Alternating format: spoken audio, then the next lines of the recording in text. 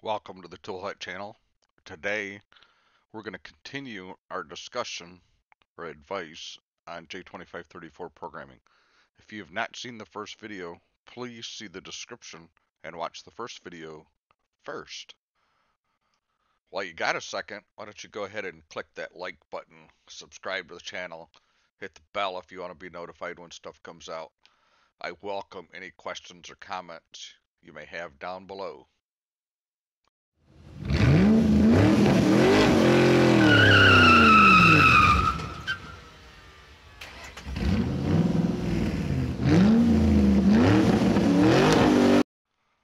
Okay, first things first. Any of the equipment that you see used in my videos is available on the website. If it's not there, send me an inquiry off the website, toolhutusa.com. That's TOOLHUT USA.com. My name is Sam. Okay, so after you've watched video 1, you've decided that you want to get into doing some programming. So you bought a piece of equipment or bought the necessary pieces of equipment, the J2534 device, the stable power supply, and a laptop. I'm not done making you spend money yet. So you've made the commitment. Let's get this thing going and let's make it productive. Okay, so you got all the equipment to do this job. You need someplace to put it. I strongly, I can't strongly stress it enough, suggest you put it in a toolbox all by itself. Make it a dedicated programming toolbox. Doesn't need a lot of drawers. It does need a few. We're going to go over some of the stuff you should have in the drawers. Okay, so what goes in the cart? First things first, our J2534 device.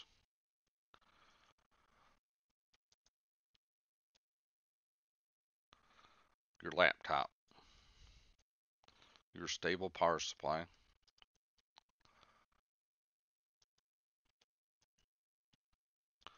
I recommend attach it if possible.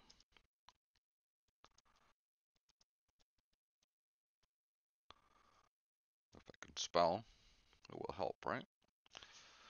The other thing is we want a multi-strip or a multiple places to power strip, multiple places to plug things in. So we want a power strip, at least 4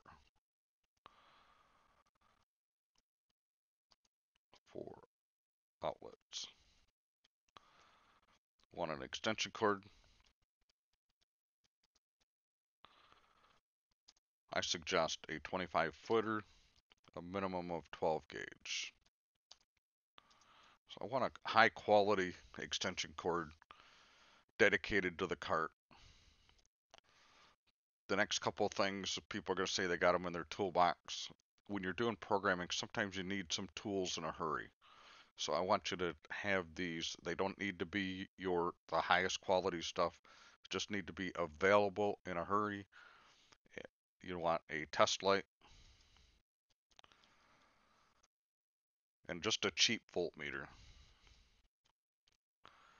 That should get you going. A couple things you want to know where your jump box is at. You don't necessarily need a jump box for the cart, but know where it's at. And a flashlight. And again, you don't need a flashlight dedicated to the cart, but bring one over with you when you're going to do a program. You'd be surprised how many times you're going to need it. Okay, so let's move on.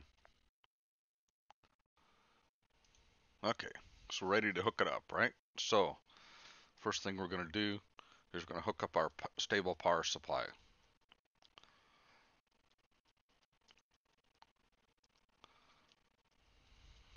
Depending on the vehicle you're doing, most vehicles like around 13.5 volts. So if you've got a variable voltage, I suggest around 13.5 volts. There are some exceptions to this, but this is a pretty good place to start. I want you to plug in your J2534 device to the DLC first. Why do I want you to plug it in first? Because I want you to see if it powers on from the car. If it doesn't, you're fighting a losing battle. So you'll have to figure out why it doesn't power up. You know the drill. But I want to make sure that the J2534 device will power up from the car, because it will power up from the laptop, but it'll cause you problems. So if you start with plugging it into the DLC, you'll have a pretty good direction pretty fast. So we got it plugged into the DLC. We're going to hook it up to the laptop. Now, I'm making some assumptions here. I'm assuming that your laptop is set up for the vehicle that you're going to program or check for a calibration. So, apologies. So, make sure your laptop is configured for the car that you're going to be working on. The other thing is, I guess I probably should have done this first, so I'm going to change the order of these here. I want you to make sure customers not waiting.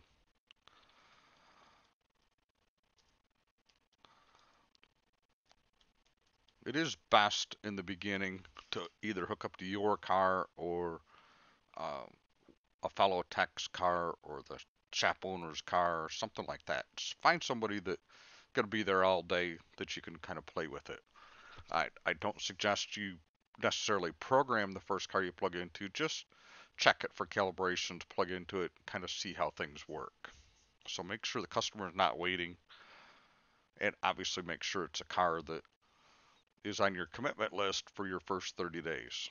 So if it's not, I just suggest walking away from it. Let it go somewhere else. Call your mobile guy, whatever you're going to do. So I also want you to just to get a feel for things, I want you to hook up your voltmeter.